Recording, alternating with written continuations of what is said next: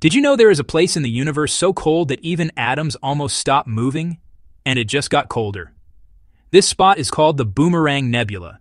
It sits about 5,000 light-years away, and it holds the record as the coldest natural place ever found. Its temperature used to be 1 Kelvin, colder than the background temperature of space itself. Scientists thought that was the limit. Then new data from the Atacama Large Millimeter Array showed something nobody expected. The core of the nebula has dropped even further, closer to absolute zero. That is the point where matter cannot move at all. Why is this happening? Because the dying star at the center is ejecting gas at extreme speed. The expansion rips heat away faster than anything we have seen in nature. Astronomers describe it as a deep freeze in real time. When they ran models on the new readings, something strange appeared.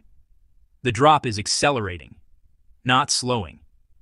That means the nebula is entering a colder phase earlier than predicted.